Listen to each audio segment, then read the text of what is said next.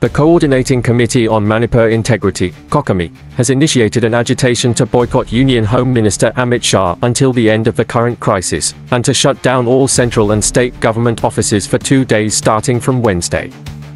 The committee decided to launch the agitation against the state government's failure to translate its promises pertaining to the Jeroboam killings as per the set time period.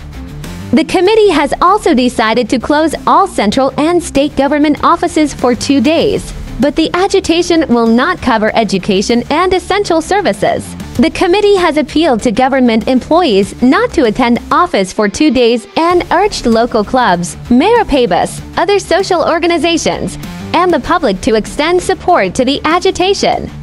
The next course of action will be made public domain after 2 days.